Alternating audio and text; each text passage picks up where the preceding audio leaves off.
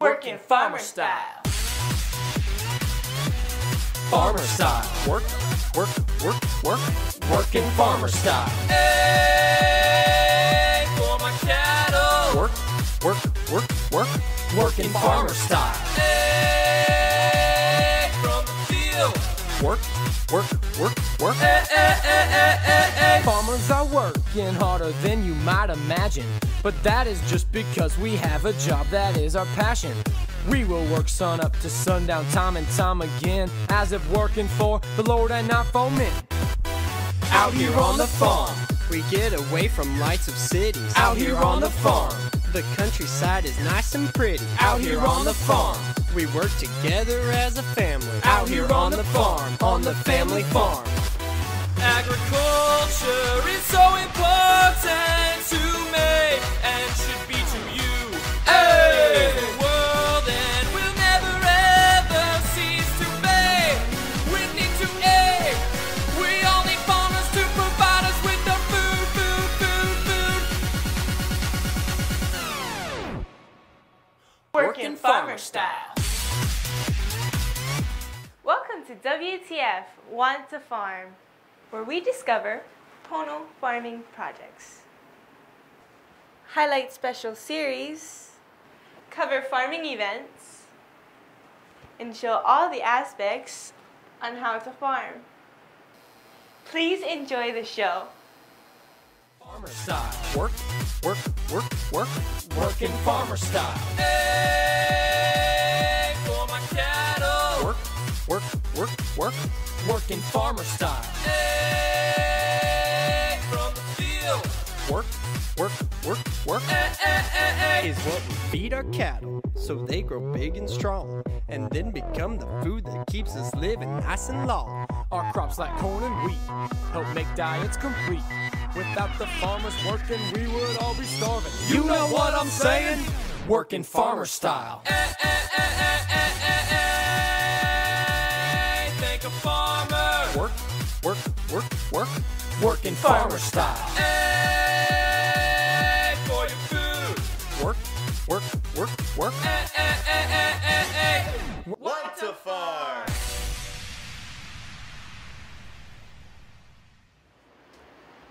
Hi, Leilani again with Want2farm.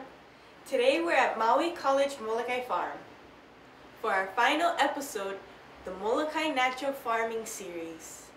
Inputs with Drake Weinert. Here, I'm just gonna quickly go through these because there's a lot of pictures, and I'll just go through it kind of quickly, and then at the more important parts I'll fill in a little better. But I just wanted to kind of show you. This is the well, I don't know. You can read this slide of kind of the old paradigm of ignoring the biology that we're in farming, where you just kind of go out and just run the soil over and just pretend like the thing is dead and just kind of ignore the thing. And now we sort of got a new paradigm emerging where we have more permaculture and polyculture and all these different ideas. But a lot of permaculture guys, I kind of feel like they're hoping that the correct biology will show up. They put a banana here and taro there, and they're hoping it'll work by the plant level. But for me, I really go down to the microorganism level, and I'm farming microorganisms. The plants just happen to be there, and they're feeding my microorganisms and me. But the natural farming paradigm is intentionally seeding the best biology. So you're coming into an environment and you're intentionally seeding the best stuff there, and then you're feeding it so that your environment and your soil becomes this rich living area that whatever you do as farming on top, if you got good soil, you can have good plants. And so natural farming kind of start with the soil and seeding the best stuff. And basically, as a natural farmer and as a Korean natural farmer, there are these 8 tools that Cho has created, Master Cho has created, that are the optimal. That I've learned a lot. I've been doing this for years, and I've found all these different methods, but Cho and his tools, and if you can follow them and do them correctly, and read through the translation and figure out how to do it. They're the best. And so essentially he has the first tool over there is Oriental Herbal Nutrient, which is the medicine to the system. So by providing the right medicine to the system, and it gets things going, you know, it gets things healthy. And the cool thing about this is this medicine you cannot overdose. If you use it daily, you're not going to build up resistance, and it's going to always provide healthy benefits for your system. The next thing he has is BRV, which is brown rice vinegar. And vinegar goes into a system and it helps shift. So if you had something that was acidic, it's going to flip and become alkaline, and whatever molecule or whatever was stuck on that is now released because you've changed the charge. And now this site is clear for some other nutrient that you just added to bind to it. And so you can get better nutrient absorption and also kind of flush out the junk stuff with BRV. And it also helps to change the soil from being very acidic to being more alkaline by using it. Then we have the FPJ, which is the one that we did here.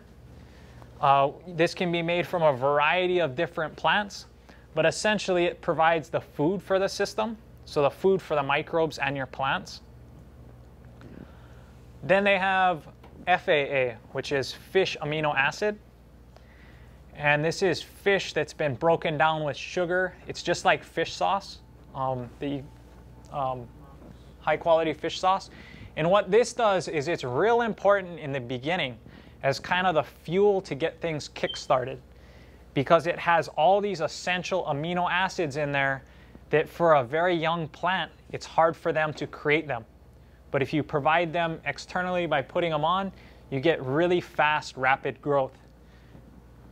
Although as fuel, you can also trigger overgrowth. So too much usage of this or at the wrong time, you can cause overgrowth. You know, if you got a big fire and you dump like 100 gallons of gas on it, thing is going to blow up. And same thing with this. So you want to be very careful with its usage, but it can get things going. The next one is water-soluble calcium phosphate. And it's important that it's water-soluble because this means it can immediately go into the cell. Other types of calcium or phosphorus that you use have to go through a different system, but this is water-soluble.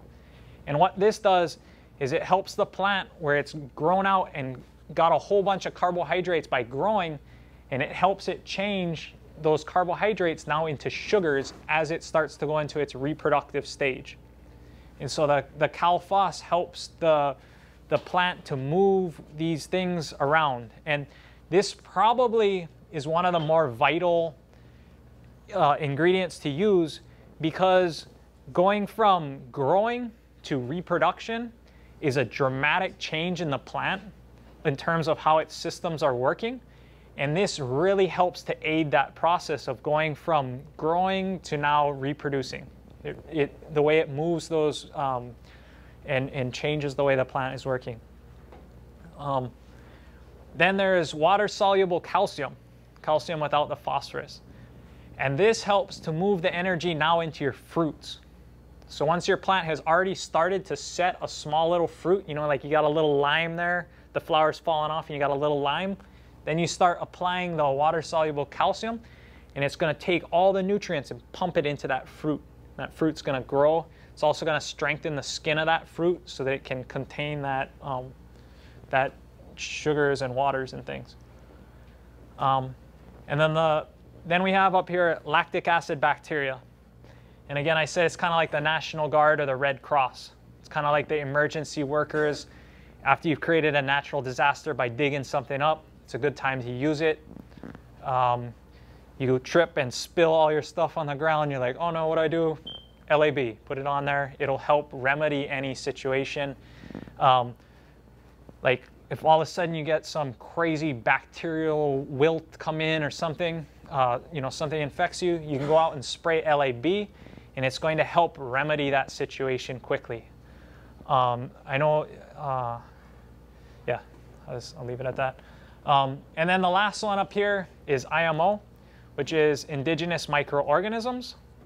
And these are the microbes that are already living near you that you take and you put them through a training program to train them into superheroes. Like the way I like to say it is like your IMO that are already there are kind of just working with the soil and with the dirt, and they're making clay houses and they're like, you know, mud huts, and they're living in there and they're living all right.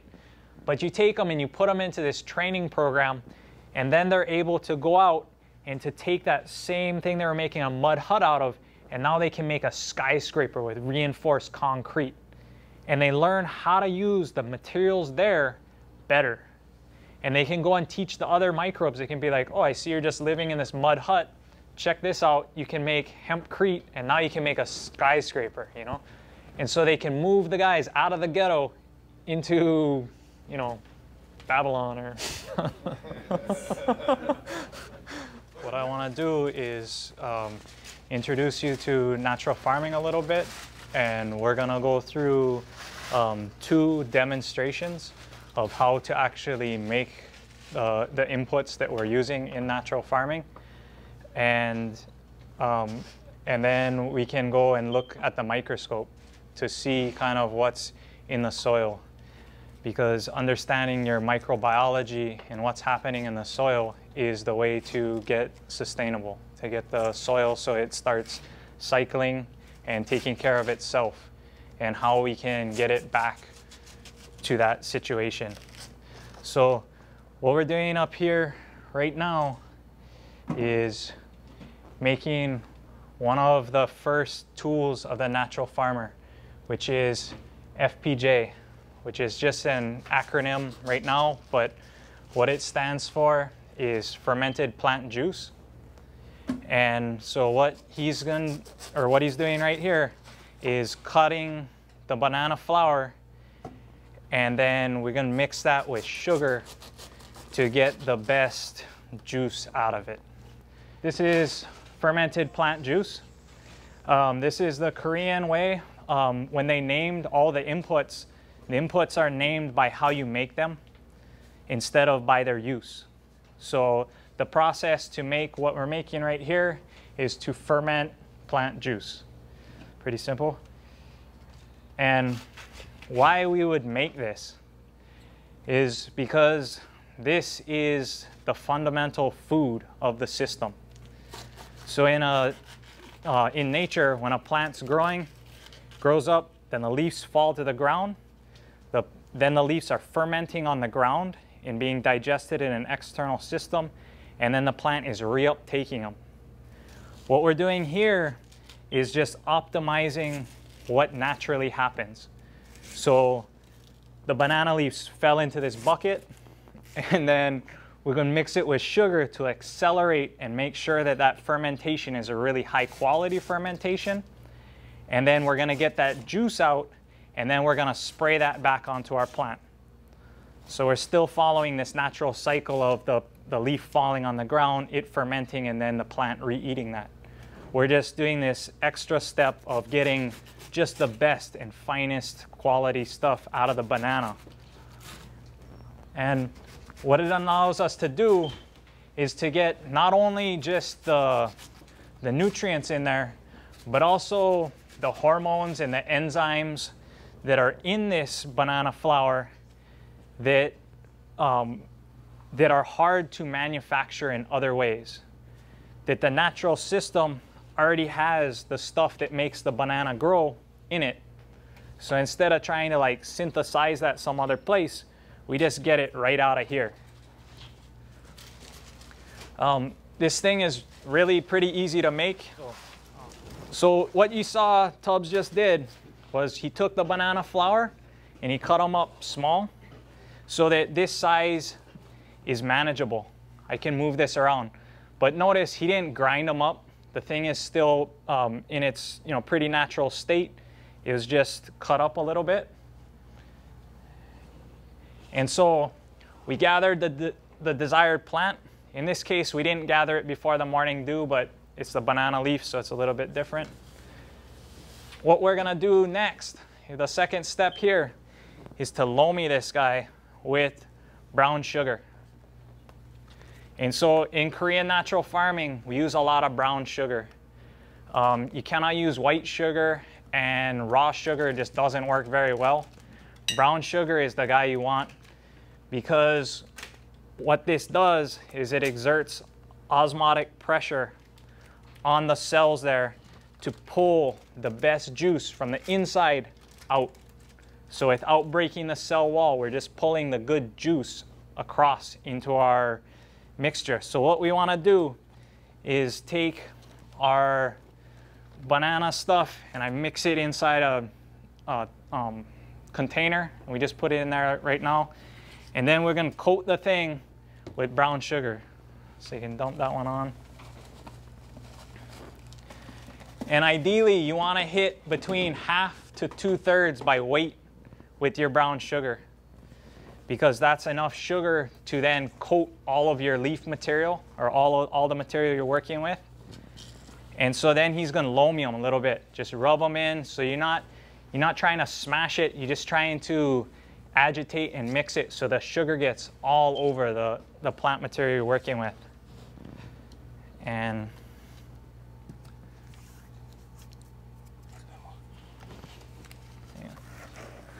nah, so the tubs asked me to add a little bit more, but when I'm looking at them right now, it has enough on it. I can see that 1 pound of sugar so far into how much banana flour is this? So 1 pound of sugar went to 2 banana flours, and this right here is already packed. And if you see the stuff right now, it's kind of dry, yeah? But watch, as we massage this thing around a little bit, watch what happens. So just try loamy. Eat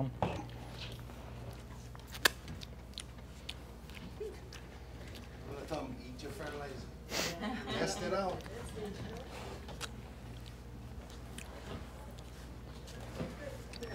So he's going to loamy that around a little bit. And what's going to happen is the sugar is going to get against the cell wall, and it's going to start to pull moisture out. So, but the moisture is from the inside of the banana leaf. It's not like we added water. It just comes out as we start to work it.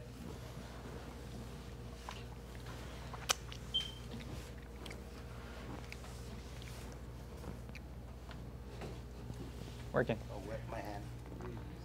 Yeah. So you see the juice is starting to come out. Yeah.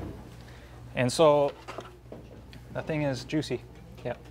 So now that it's juicy and he got the juices flowing, what he's going to do is put them into this jar. And we're going to pack this jar up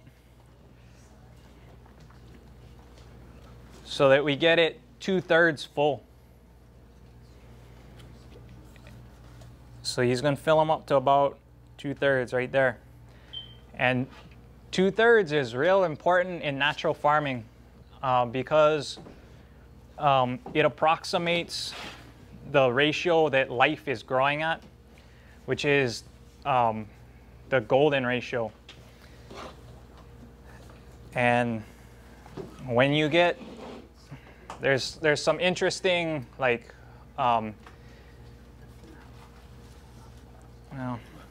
I don't know, I guess I'll talk about it. There's some interesting metaphysical ideas that if you take 1 divided by 3, you get an infinite repeating fraction. Forever, forever, forever, infinity. And so what I'm theorizing is that when we approximate this 2/3, we're also again at that repeating decimal, and that you can actually pull energy out of a different dimension into this one by approximating 2/3. And that's why life is always about around 1/3 or 2/3. So you see he got the material in here like this. The key is to pack this guy down, and pack it down, pack him down, and get him tight down there, because we don't want any air down at the bottom.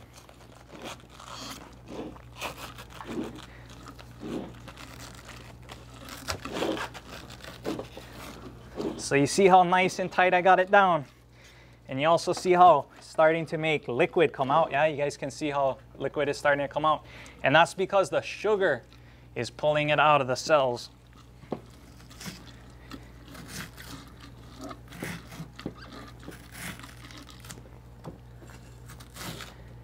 And so I got most of it out. It's all packed on the bottom, and he's going to keep cutting a few more up and mixing the sugar. So he's going to cut 2 more and then mix 1 more pound sugar in there, loam till the moisture starts to come out of the cells, and then we're going to pack it in the jar.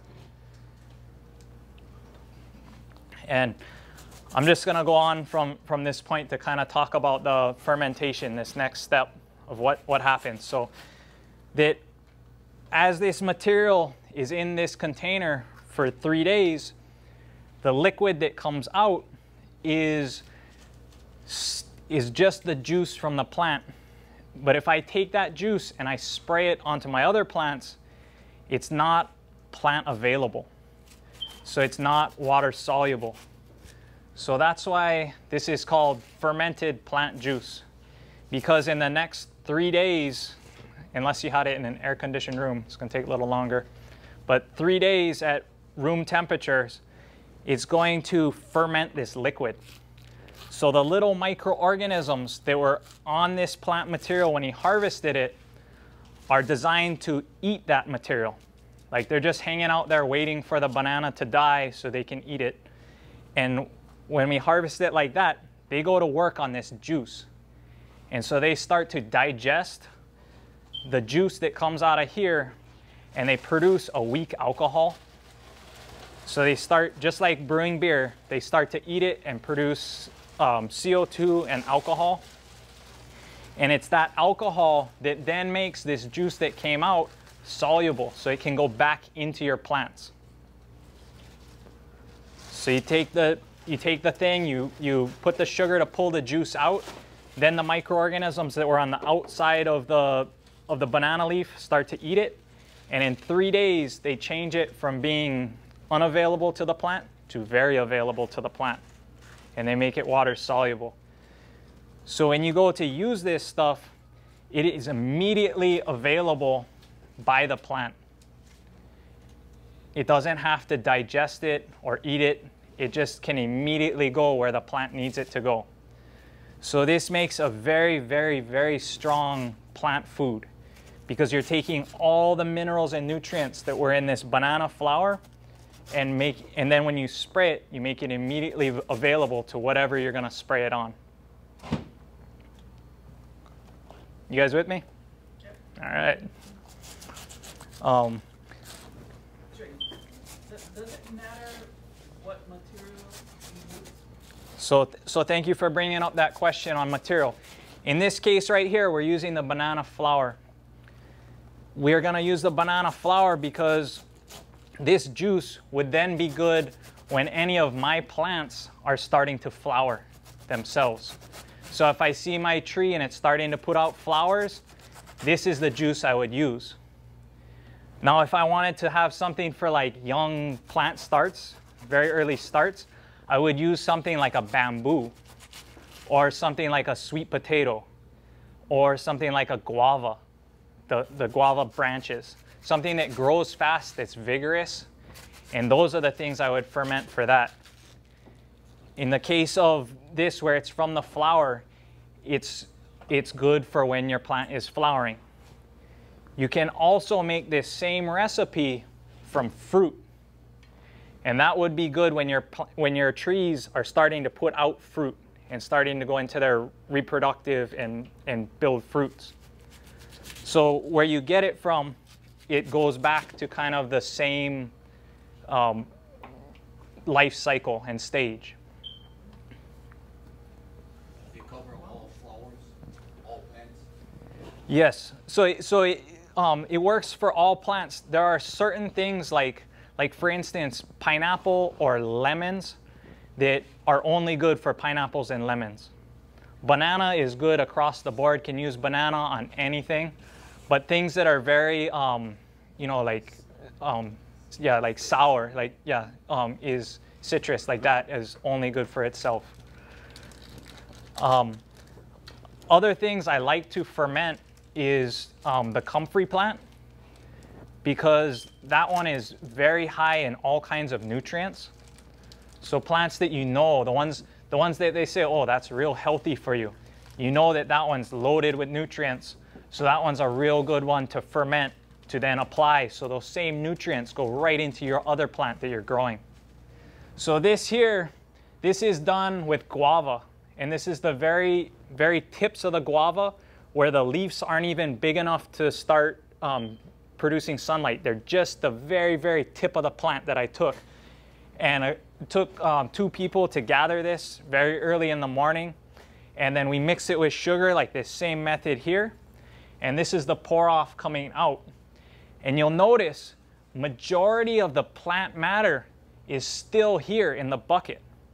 What I did was I only took out the best juice that is causing the plant itself to grow. Like most of the stuff in the plant isn't what you need to grow. There's just liquids in there that are. So this process here of just composting it back to your plant is good, but in this case, what it enables me to do is when I use it on my plant, it immediately is able to go into the plant. Like on the order of, it's gonna start working in about a half hour to 15 minutes. The plant's already gonna be like, oh, thanks for the food. But if I go and take compost and I put nice finished compost on the plant, it's still gonna have to go through all the root system and then up into the plant. And so it may take a day, 2 days, a week to start feeding my plant. And so in the actual usage towards the end, this is like, do you understand the difference? Like this is so immediately available. So at Tubbs' place, I saw he has a fertigation, or he's able to suck up the water and put it right out into the fertigation. And by far, that's the easiest way to do it. You dilute it properly, you put it into that system, it puts it out to your field, you're good to go. How I do it at my place is I have one small 2-gallon sprayer. I make my mixture, I go out in the afternoon and I just spray my plants.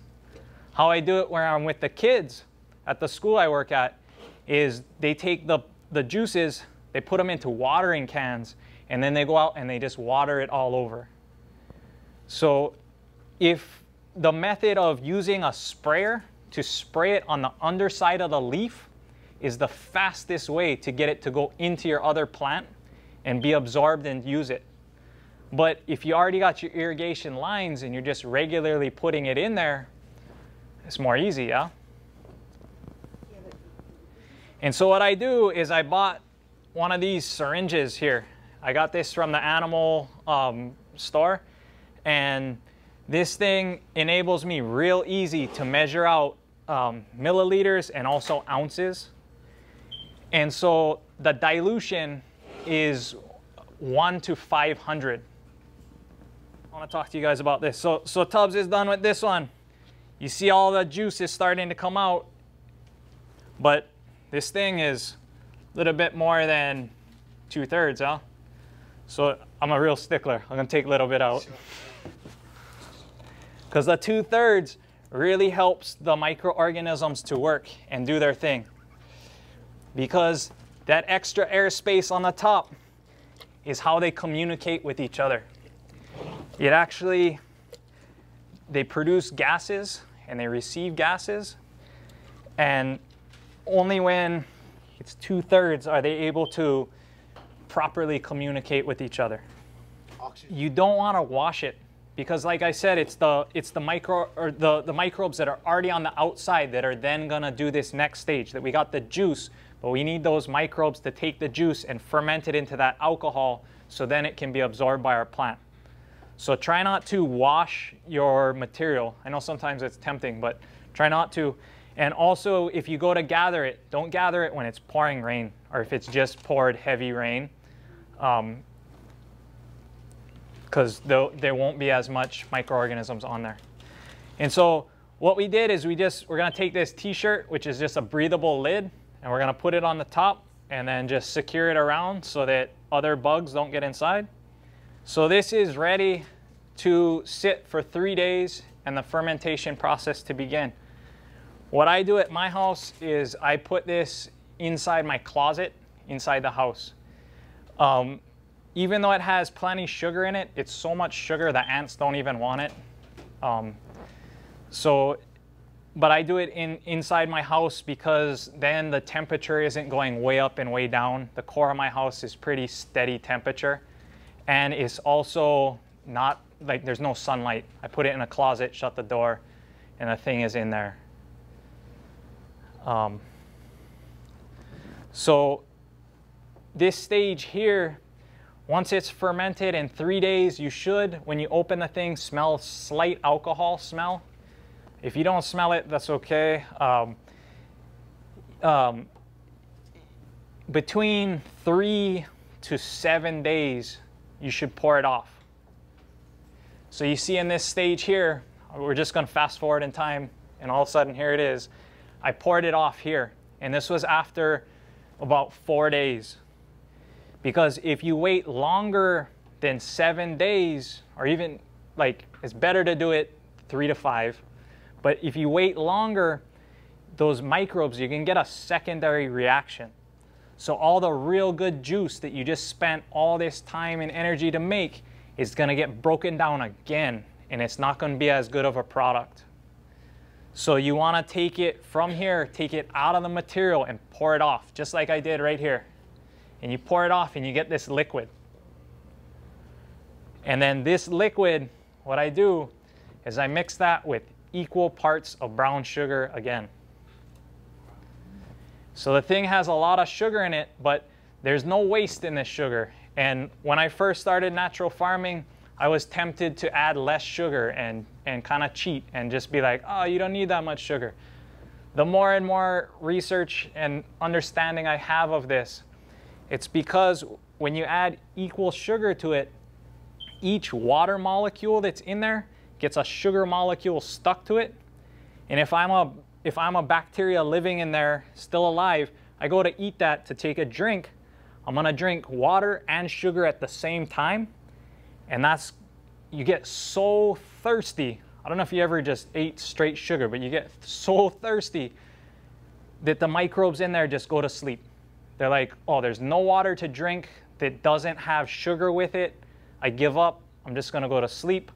And so this here, when I mix equal parts of sugar into this, it can't then go and be broken down again and turn into a junk product. It's frozen as a really good pour off that has all the hormones and enzymes and everything that I collected from my banana in its pure form and ready and perfect for the plants to absorb.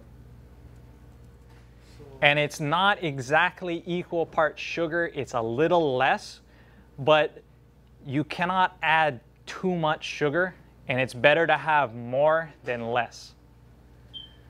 So when you get your practice and you start to do this, you'll see sometimes, oh, I got a layer of sugar at the bottom, and stir it in good. Stir it in real good. But you'll see, like, after a day, oh, I got a layer of sugar on the bottom, and just note to yourself, okay, when I use banana flour, it's less sugar. Or when I use, this, it's that much sugar. So depending on your material, it's going to take different parts of sugar, but equal parts, you're guaranteed gonna get good results. Just a little bit more expensive for extra sugar.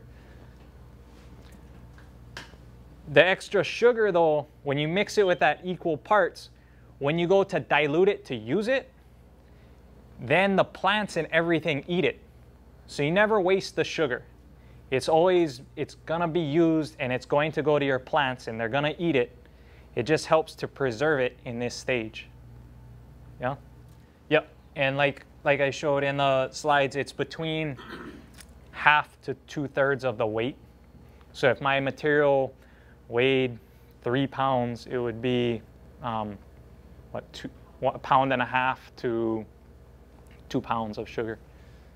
So once you got it with your equal parts sugar, you took the juice, you added equal parts sugar, that thing should last 3 to 5 years. If you keep it out of direct sunlight, I recommend you put it in like brown glass or brown paper bag around the thing so sunlight doesn't get in. And you can store them in the fridge too if you like, but you don't have to. I mean, it's going to last like 100 years if you start it in the fridge. Your fridge going to rust before the thing. So it seems sugary here, but once you dilute it 1 to 500, there's very, you know, like it's not any sugarier than anything else. So yeah. That is a good point though. If you are experiencing heavy pest problems, this is a food and it will make your plants more susceptible to pests. So just like when you're sick, you don't feel like eating a whole ton of food, you can take this same stuff and dilute it even further, like 1 to 1,000, if your plant is already being hit by pests and is already sick. And that'll give it enough food. It's like just eating a few crackers when you're sick, that then you get enough energy to kind of recover. So same thing, if you're already experiencing problems, dilute more. It's great. It'll go into your compost and accelerate your compost. What I do a lot of times, if, for instance, this banana flower one, when I pour it off, is then I add in water and just cover it with water. Like after I've taken the juice out, cover the remains with water, and then I'll let that sit, and that will turn into a vinegar. And vinegar is also a very valuable farming input. And so you can make your own vinegar right from your waste from making FPJ, and then you can just keep that going. You know, after you make vinegar, then put it in your compost. You take the vinegar off. Then and it takes, if you just fill the remains up with water and leave it covered over, it'll take between 2 to 3 months, but that will turn into a pretty strong vinegar. And then you would pour the vinegar off and then get rid of your solids. Yeah, if you seal the lid on that thing, I've had jars explode like big time, and oh man, it's messy, especially inside my house in the closet. So, yeah. For make vinegar, you only speaking of banana or any of the material that we use will do that? Anything that you ferment after with water, because there's still enough sugar on it, the sugar's already there, and water, you'll produce a vinegar. If you seal that off from air, or you put one of those things that's gonna let the gas out, you would make alcohol. But anytime you're fermenting with access to oxygen, it's gonna make vinegar, like acetic acid. So if you're gonna be working with a fruit where it's sweeter, you're gonna wanna add more sugar. But you may think, oh, it's sweet, why add more sugar? It's because to create that osmotic pressure, it needs, if it's already sweet, then it has sugar in there, and there's not as much of a pressure differential when you put sugar on the outside. So you need more sugar to pull that out because it's sweeter on the inside. So if you're working with a real sweet fruit, more sugar. And if you were to ferment something like tobacco, it would also have insect repellent properties. And if you do something like neem or tobacco, something that you know is already really potent, start with a lighter dilution. So dilute 1 to 1,000 before you start to just spray everything, because you'll see it has different effects. And like I said, it's so immediately available that it just goes right into the cells that you could potentially overdose your plants. So you want to be careful. This one here, this one was made from banana peel. So if you're in an industry that has peels or waste product left over, don't throw them away, ferment them, because you're going to get all that nutrition back. You think this banana peel's not much juice in there? Look how much juice came out, plenty. So all your waste product can be fermented and you can get immediately available plant food. So this is one tool. This is going to be the food again for what we're doing. We're going to go now into a different demonstration. The next input I wanted to talk about with you guys and show just a demo, because it's so easy to do and this is so useful and valuable, is called lactic acid bacteria. And this is a picture of it here. It's just lactobacillus is another name for it, and lacto means long and bacillus means stick. So when they were looking through and they first saw it, they saw this long stick and they named it lactobacillus. We primarily use it to eliminate smell in raising pigs and chickens, but it also functions as kind of like the National Guard. In terms of when there's an emergency, you can deploy the lactobacillus, and it's kind of gonna help get things going again. You know, it's gonna bring food, supply lines, help the other guys out, kind of like the Red Cross. You know, like aiding and assisting when there's a natural disaster type of idea. And so we make. Here's my pigs, and they've been using lactobacillus. My chickens, they use it too. So lactobacillus long stick. And this is one of the Earth's most powerful and abundant beneficial microorganisms, meaning that it's all over your skin right now. It's in the air. It's on the table in front of you. It is everywhere. And I believe that that's why mammals, which produce milk, which is the lactose that it lives on, are the most dominant species on the earth today. We're the most dominant as mammals because the lactobacillus is such a powerful, strong microbe. So when it dominates the micro world, it makes the world very easy for us who produce milk, its primary food. It wants to take care of us. And so it goes and cleans up things that would otherwise make you sick and die. The lacto eats it up so that its milk producer doesn't die. And so I believe that, you know, that's the reason mammals are so powerful, because of our link to this microorganism that is keeping us all alive and real healthy. It's one of the few microbes that can digest lactose. So there's a few different types of sugars, like glucose, sucrose, and lactose being one of them. And lactose is a mirror image of the rest of them. So it's backwards. And so not all these other microbes can eat it because it's not, they don't have the keys to get in there because it's backwards, yeah? But lactic acid bacteria can and will and does. And it's naturally found in raw milk too. So any place you get raw milk from any mammal, it already has lactobacillus living in it. So I'm gonna come back to the usage. So how we make this is with, I use white rice, the cow roast rice, just because that's cheap and available right now for me. And then you can cook it later and eat it yourself. But what you do is you wash your rice. So who's unfamiliar with washing rice?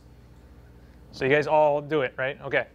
So when I put my rice into the pan, I just cover it with enough water, and then I just massage it back and forth with my fingers, and I get a really, really milky looking water, and I pour that off.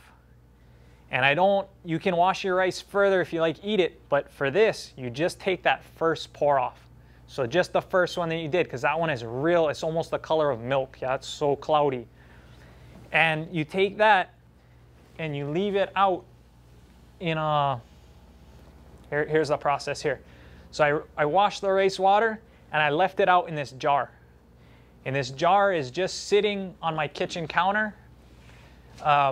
As long as it doesn't have a lid on, the lactobacillus are going to be flying through the air and they're going to land in that water. And so is everything else that lands in there. So all the bacteria that's going to land and it hits it, and the starch is a real easy food for it to immediately start eating. So it starts to colonize real fast. And within 48 hours to 3 days, this entire area over here is almost saturated with lactobacillus. It's very predominant, and it feeds in there first. And if you smell the stuff, you'll kind of get this little bit of a sour smell to it, and that's the lactobacillus in there. And what happens is you get this film right on the top. Can you guys see that layer right there? It's the film on the top, and then most of the starch has settled down here on the bottom. And I don't want the film or this bottom. I just want this middle section. So here on this, I already destroyed the film when I poured it in here because it was in a bowl, but I put it into this bottle so I could bring it here. So I've already destroyed the film on top and mixed that in, but it's not the end of the world. But you see this here, this is now colonized with lactobacillus from the last 12 to 15 hours that we had it sitting open. And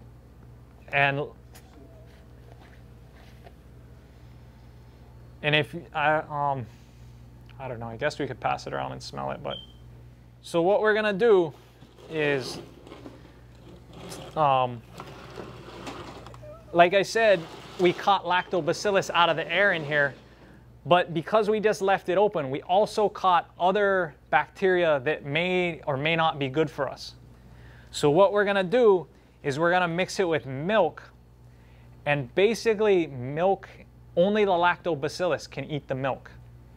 Every other microbe that's living in here with the starch right now is like, oh, there's lots of food, I'm happy, I'm having a good time. As soon as we pour it into the milk, they're gonna be like, oh, where'd all my food go? And the lactose is gonna be like, wow, look at all this food. So it's the only one that can then eat the milk.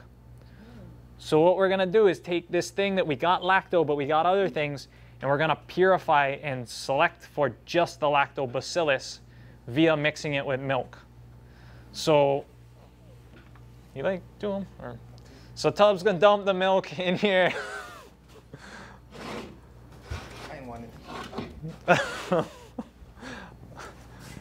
Okay, Leilani's gonna dump the milk in here. Yeah, fill it up to 2/3 if you can. And then, yeah. So because this is a real strong microbe, hitting your 2/3 isn't exactly as important here because it's so powerful.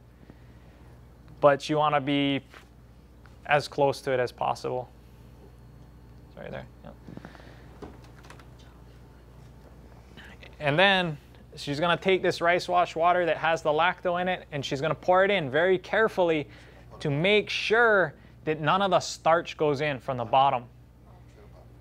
And what I would have done if it was in a bowl is I would have skimmed this stuff off the top first.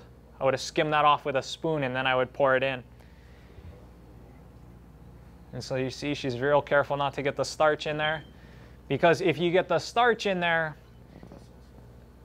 other things are going to live in there and contaminate it because they can eat the starch, but only the lacto can eat the milk. Where did the starch come from? The rice wash in the Inside the wash. yeah, because when they mill it, there's extra and it gets there. So that's good. And yeah, I always leave a little bit in the bottom, the last part, because it's almost impossible to get it, but this you can just put it, compost them. It's good to go. So this is now inoculated. We now have, because this was pasteurized milk, so they had cooked it and killed all the microbes living in here. We just now put them back in.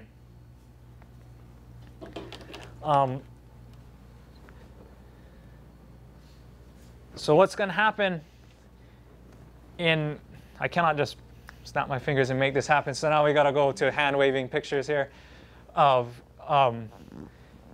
in 48 hours, what's going to happen is this is going to separate out. And this bottom part is going to be your whey, and this top part is your cheese or your curds. And it takes about 48 hours. You're going to starve off everything else. And you get a thing that looks like that.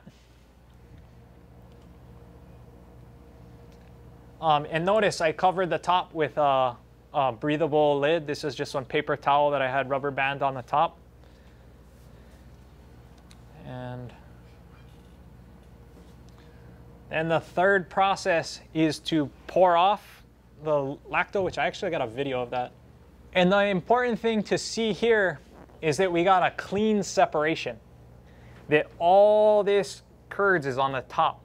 If you have things where it's kind of coming down and it's stringy still in there, like yogurt looking fingers coming down, If you got a little bit because it's on the edge of the jar, that's okay. But if your thing isn't into a firm sponge-like cheese on the top, you got contamination and it didn't work properly. So you want this thing up here to be firm. Like when I poke it with my finger, it's like poking a sponge. Like it's not like, you know, goopy. So I think this is pouring it off, yeah? So see, I got the cheese on the top there and then the whey on the bottom. And as I pour it off, the cheese is one solid mass. It's not coming out of there. It's solid. I can even push my fingers on it and push it back in. And the thing is solid, yeah?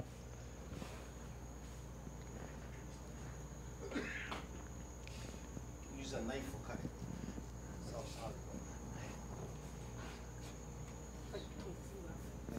Yeah. Firm like tofu. That's a good, yeah.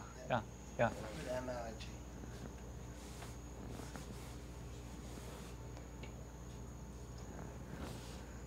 Should just make a video of all of them. Come here, play videos. Just. Yeah. Then you could just send the video. Yeah, right. When cardboard cut out in the video. So real simple. You see, I'm just pouring it off, and then you'll notice, kind of right at the end, the thing splashes on me, and I was like, oh, it worked all right. But you try and keep all the solids out of this. Watch when I take them down, the thing went whoosh, filled up the last bit.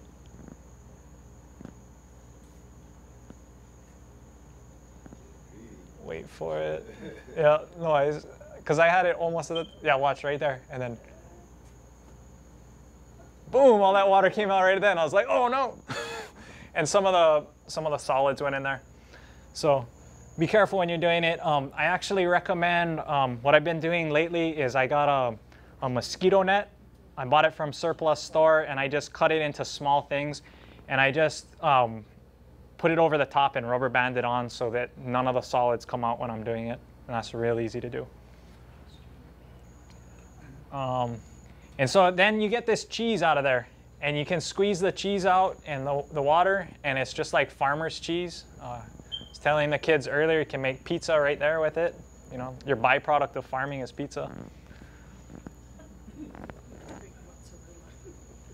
So yeah, you get another useful product. Not only do you get whey, you get cheese. And then, okay. And so then I take the thing, and I'm just pouring. You see, I had that whole jar full. I'm just gonna fill this other jar because basically I want it to be half full. And you'll see, I'll spin it towards you, and you'll see it's at the 1,000 mark on these jars. 1,000 right there, and then that mark up there is 2,000. So working with the half-gallon bell jars is real easy because it already has the measurements on it. And so what I'm doing is I'm adding equal parts of brown sugar. And I just buy a 50-pound sack of brown sugar. And it's real easy to work with. And you see that chunk of stuff in there? Yeah, failure. F right there. Try to keep that out. And so that's why I'm using a screen, but that last little bit, put that in there. Too. And then I'm stirring it with a wood spoon. And the important part is to stir it in real good. Because like I said, each molecule needs a sugar attached to it. And if you just put the sugar in, it all sinks to the bottom, and then there's molecules without sugar on them. So you want to stir it so that the sugar has a chance to attach to every single bit of liquid in there. And so I stir it for about 3 to 5 minutes. You know, where you're stirring it and you think it's mixed, stir it a little bit more. And that's how to make this product. So I wanted just this last picture. I make this with my kids at the school, and in this one, or one of these ones, we use chocolate milk, and it worked too. But don't waste the chocolate, huh? Well, the kids were like, "What are you doing?" But you can use chocolate milk. You can use 1% skim milk, whole milk. You can use any kind of milk, and it works. I also noticed, like, No, you cannot coconut milk. It has to. Yeah, has to be dairy. So I think, and I think cow's milk is the best. You could use goat or some other, sheep milk if you like, but you dilute it 1 to 1,000. So it's half as much as your fermented plant juice. Okay, so what I actually need to do is to put this up on the website so that you can just use this spreadsheet because it's real easy. But essentially, like if I wanted, I can just put in whatever value I want here. Like say I wanted to make 2 gallons, then all my dilutions and everything get adjusted to that. And so if I'm gonna use lactic acid, oh, I'll make it 5 gallons then. Okay, so 5 gallons. I use a 2-gallon sprayer because I don't like to carry that much weight, but 5 gallons because Tubbs is more strong than me. This is the recipe right here to grow leaves. So if I want the plant to grow leaves, the other stage would be grow flower, and the next stage would be grow fruit. But this is its growth stage. This is the way I would dilute my LAB. So I dilute it 1 to 1,000, and in 5 gallons of water, I would add 0.6 ounces or 19 milliliters, which that's why these guys come in super handy. Because right here, I can look at that and I can say, oh, 0.6 or 15 milliliters. I go to my LAB, pull up the right amount, go to my water, boom, done. And so having a syringe like this, where it already has the measurements right on it, makes it real easy. And I recommend you figure out which dilution you want and print this out. And just wherever you have your area, like you're mixing things, you just have one quick reference sheet. So how much of that, just right there, and you have everything you need. So you'll notice when I go to use this LAB to grow leaf, there's way more other things in there. Yeah. And so that's the same with natural farming, is that this FPJ that we made there and the LAB that we made here are just a few tools that you combine together to get the desired results. Because it's different if I want to grow leaf, or if I want to make my plant flower, or if I want it to make fruit. It's different. 100 square feet to a gallon. Okay, so when I'm watering heavy, like if I'm going through and I'm really trying to feed my soils plus my plant, I'm doing about a gallon per 100 square feet. So a 10 by 10 square, I'm putting about a gallon of spray there when I'm trying to do it heavy. And then if I'm doing it lighter than that, it's about, I do about a third of that if I'm just going for a light spray through. And to determine whether, if for instance, I haven't been out to my garden and sprayed in the last week or two, I'll come out and do a heavy spray. But if I'm just coming out to do different things, like for instance, after a heavy rain where it's washed away a lot of my nutrients, I'll just come out and do a light spray over the thing. And so basing a lot on my feedback for what are my plants doing, plus what is the weather doing, determines how much I'm applying where and when. But understanding like a heavy spray, about a gallon per 100 square feet, and and then lighter than that. To clean up, so are there other uses for LAB? And the answer is yes. Like I said, we use it to clean up animal waste and keep smell down.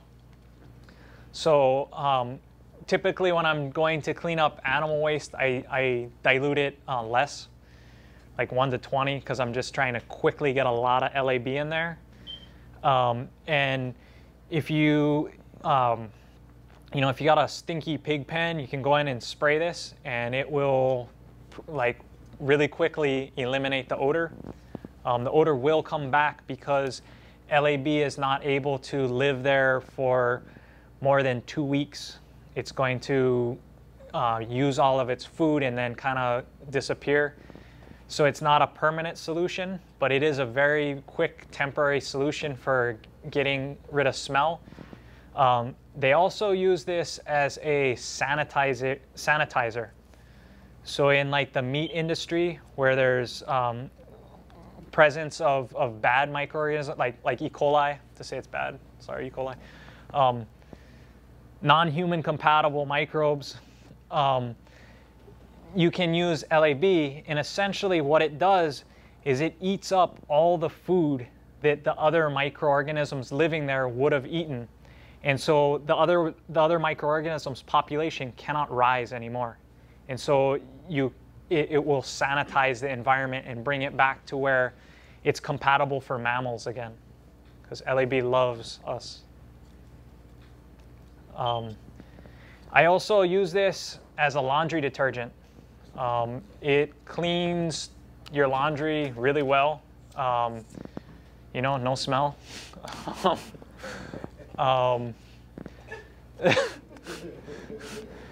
And the sour milk smell afterwards? no. It's good. What else do I use it for? Yeah. Sink. I use it instead of dish soap. I just use LAB. It cleans my dishes. Put it on. Stomach? Yeah, stomach. So if you have food poisoning and you drink like a tablespoon of this stuff, you will feel better in about a half hour. And if you don't, man, you got some problems. But.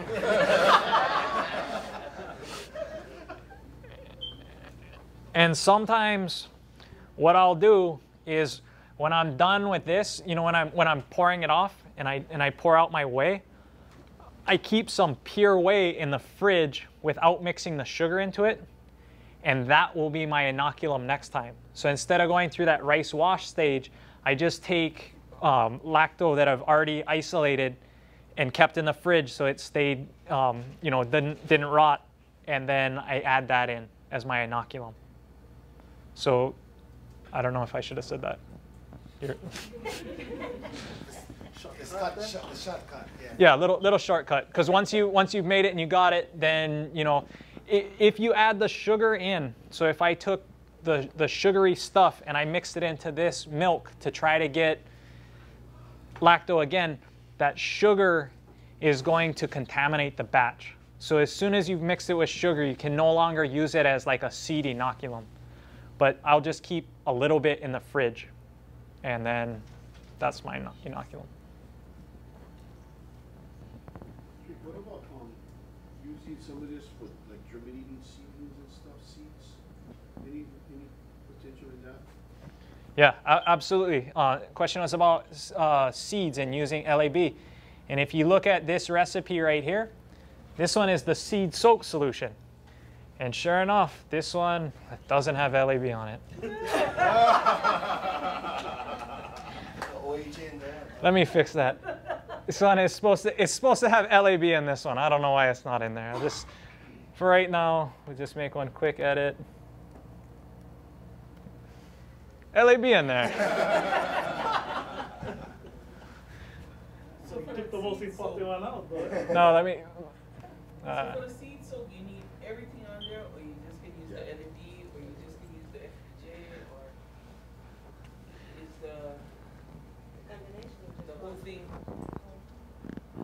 The whole thing? MLT is free. Okay, so we gotta learn the rest of it. Yeah. So if when you're starting to do natural farming, any little bits you can start to do are you're gonna see the results of them. When you go and you get them all and they're all working, then you're gonna reach, you know, like a new level of like, wow, my plants are really doing well. But starting with, like, say for instance, you just had the FPJ and the LAB, because those are the ones you know about, start with those. And so in your seed soak, do those. And there's scientific papers which I've read them, but I don't have them, and I'm not even sure where I saw it from, but it was a pretty reputable source talking about EM, which is effective microorganism, which is almost lactobacillus. There's two other things in there in EM1, but it's mostly lactobacillus. And they talk about how when you use it, you get your first dicotyledons that come out, those first leaves that are stored in the seed that come out are twice as big when you use LAB. So your plant is able to get that super boost from the beginning. So its original leaves are even bigger. And one of the important parts of using a seed soak is that when you start to put that lactic acid bacteria on the seed, then when your plant grows from that seed and gets bigger and bigger, the lactose starts to live on it and you get a cover everywhere. So there's no gaps on this plant. If it started from the seed and it was coated in lactobacillus, as it grows out, it's always covered and it has this protective layer. Versus if you came to a plant that's already there and spray the lacto on, you're going to have little gaps here and there. And I'm talking like microscopic type of thing, but it almost grows with like a force field around it of like protection. Because if your leaf has a bare space with nothing there, that's a zone where if a pathogen's coming by, it's like, oh, it's like an empty house all loaded up with stuff. They're just going to come in and take it, right? But if there's an LAB there, it can't get it. And so your plant has this extra protection when it's coated in this microorganism. And it lives on the plant because the plant will feed it sugars. So it's able to get sugars straight out of the leaf and back in. So it's going to live on your plant when you put it on there. There's one on here that I don't recognize. I know it's off subject. What is the L? It's maltose. And the reason maltose is in the seed soak is because malt comes out when things are sprouting, and that maltose helps that sprouting action. All the enzymes and things that are in there really boost it. I seen somewhere that LAB is good for what is it? You can see the plant start wilting at the seedling. For the leaf production, yeah. So I think what Chris is asking about is sometimes in the beginning you get wilt, like bacterial wilt, and this helps because the bacteria that causes that wilt cannot get a stronghold on it, because all the sites where that wilt is going to plug in and start pulling nutrients out are occupied by the lacto. So it can help prevent. So that'll come into the seed soak, right? You don't have to spray them when it's sprouting. Yeah, you don't. And I made the analogy earlier that lactic acid bacteria is like the National Guard or the Red Cross. And so I want to go back to that analogy in a little bit, or to elaborate on that a little bit, that when you have an emergency and you deploy the National Guard out and they start, because I'm talking about this because we just had a hurricane in Hillside and National Guard came to chainsaw the trees that were across the road, yeah? And they really helped people out. So if you deploy them then during an emergency, they can really help you out and really do good things for you. And it's really good. But if there is no hurricane and you don't need them there, all of a sudden you just deploy the National Guard and all of a sudden they're making you stop at checkpoints and do all this stuff. It's all this additional cost that you don't need and it's not even helping you, right? So you want to be judicious in your application of lactic acid bacteria. That they are very hungry and very expensive to use, and they will help you out of an emergency. But if you don't have, like, if I dig up the soil, for the microbes in the soil, they're like, oh, what just happened? You know, that's a big natural disaster for them. Prime time to use lactic acid bacteria. But if my soil, doesn't have that and I use it, they're just going to eat up the food that my other microorganisms, like my IMO and my other indigenous microbes would eat. They're going to eat it all. And so if you're using like LAB on really ripe fruit, like your fruit, you're ready to pick it and you go spray LAB on it, it's going to take all the sugars out of your fruit and eat it. And you're going to eat the fruit and it's going to taste like cardboard. And be like, what happened? It's because you put LAB on it right at the end and they're real expensive and you didn't need it at that point. So you want to be careful when you're using this because it can be extremely helpful to you, but then it can also kind of eat up things you didn't want it to.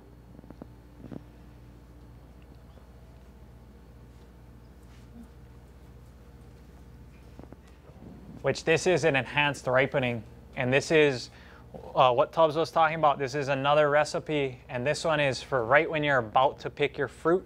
You want to make it even sweeter, even better, and you want it to have good skin so it doesn't crack. This is the recipe you use right at the end, and it has seawater, and the seawater is diluted 1 to 25, which is about 3%, yeah, or 0.3%, whatever. So you're gonna hit this perfect ratio, and this.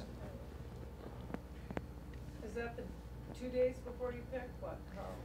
So this is in your last week before you're picking, anywhere in 1 week before you pick. So even like I was saying, when we go to use this stuff, you know, like in a fertigation or spraying on or watering on, they're all really effective. If you can hit the fruit directly, it will go straight into those cells. Especially, I mean, but to hit your mango example, if you can get it mostly on the underside of the leaf, so if you're under the tree and spraying it up into the canopy, like I don't know what kind of spray you get, but if you can get it up into your canopy, then it's just gonna absorb it through the bottom of the leaves. And the plant, in terms of how fast can something like move from this side of the tree to that side of the tree, and Elaine was, who's one of the people that I learned from, did this experiment where they had a cave system that was about 500 feet below the ground. I think it was way down there, and there's roots coming from this old growth forest on the top all the way down into this tree, or into this cave. And they went into the cave and they took the roots and they sprayed a dye up into the roots way down in this cave. And they talked to the people up above, and within seconds, like not even like a whole minute, they were able to detect the dye in the tree up on the top. So in terms of how fast does the stuff move through, it seems to be really, really, really fast. And I don't have anything more than just kind of a story like that, but it is fast. So he's looking into doing a calcium dip after you pick the fruit, dipping them in the calcium to give it a little bit more strength, because a lot of the problem is the thing gets soft from, you know, different reasons. But as a dip afterwards, and the fruit itself will absorb this calcium later. Doesn't even have to be like attached to the plant. It can still go into the fruit. And the best time from Master Cho, he tells me, is, you know, 2 hours before sunset, when the sun is down and it's no longer direct on you. That's the time. I mean, not only because it's cooler to walk around and do that, but also because the plant at that point is going to absorb those nutrients before it goes into